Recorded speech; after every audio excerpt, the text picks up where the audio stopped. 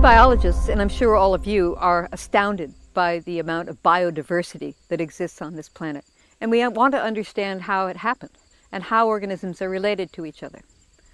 This can be done for some organisms through the fossil record, but most organisms don't leave fossils. And so another way has emerged, which is to sequence the genomes of organisms and then compare them to one another. And those that have more similar genomes get grouped into some closer groups than those that have more dissimilar genomes. The result of that is the kind of diagram we have here, where all of the organisms on the planet today group into three major radiations called the bacteria, the archaea, and the eukaryotes. Looking at these genomes and how these organisms are set up, we discover that they're all very similar to one another in important ways. They all have DNA as a genetic material.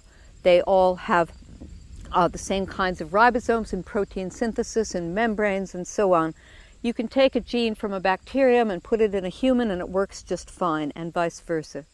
So the inescapable conclusion from all of this data is that there was, back in the day, a single kind of common ancestor to all of modern life. This is not to say that ancestor was the first cell. There were doubtless many preceding cells that were less complex, but once this quite complex universal common ancestor came into being, that template was used by all life. So let's look over here at the bacteria. The bacteria seem simple, but in fact they do very important things. Many of them take nitrogen out of the air and fix it into molecules that are then used by organisms to make their amino acids and their nucleotides that contain nitrogen. A number of them do photosynthesis, as we've already seen, and a number of them, all of them, are involved in taking up detritus from previous organisms and metabolizing it, and then becoming food sources for all the rest of the food chain. So if there were no bacteria on the planet, life would grind to a halt in a few months. Our group is called the eukaryotes, and by the same kind of reasoning with genome sequencing, it's very clear that there was a most recent common ancestor to all of the eukaryotes.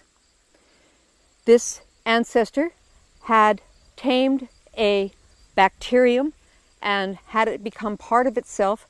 This bacterium is now called a mitochondrion, and it does respiration for all eukaryotic organisms.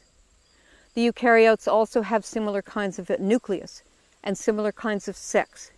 So the idea is very firmly established of a most recent common ancestor to eukaryotes. So what happened next? Let's first look at the ones that do photosynthesis. All of them derive from a eukaryote that took up a second bacterium, this kind, a cyanobacterium, tamed it to become its chloroplast that does photosynthesis. So all of the green organisms that you're familiar with derive from that event. Some of these organisms that are in this pathway are called the red algae because of their pigments.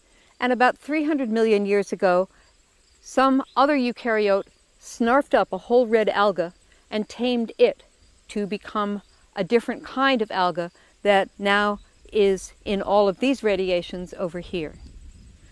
Included in these groups are organisms like the diatoms and the dinoflagellates that are major oxygen evolvers in the ocean and the basis for much of the marine food chain, for fish all the way up to whales. In this group also are organisms like Plasmodium, the organism that gives rise to malaria, that once was an alga back in the day, has lost its chloroplast and is now white but makes a living as a parasite. Now, most of these organisms that we've thought about are single-celled. They are organisms just as one cell. But a number of times during evolution, the idea of becoming multicellular arose. It happened with the fungi, think of the mushrooms. It happened, of course, with the plants, think of trees. And it happened with all of the animals. And what the difference between a multicellular and a unicellular organism is that the multicellular organism takes the job of being alive and partitions it out to different kinds of cells, all of which are responsible for the organism as a whole. So in our bodies, we have livers that are doing one thing and muscles that are doing another and brains that are doing something else. All of those functions that a multicellular organism does are, in fact, in some simple form, carried out by single-celled organisms.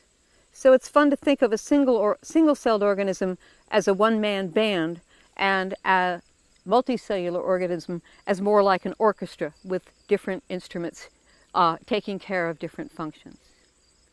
If we step back from this, we see that all of these organisms that evolved from common ancestry are now on the planet today in complex ecosystems, sharing the planet with one another, giving each other food and sustenance and oxygen and so on. And these ecosystems, while they can evolve, while the organisms inside that inhabit the ecosystems have evolved and will continue to evolve, evolution is a very, very slow process.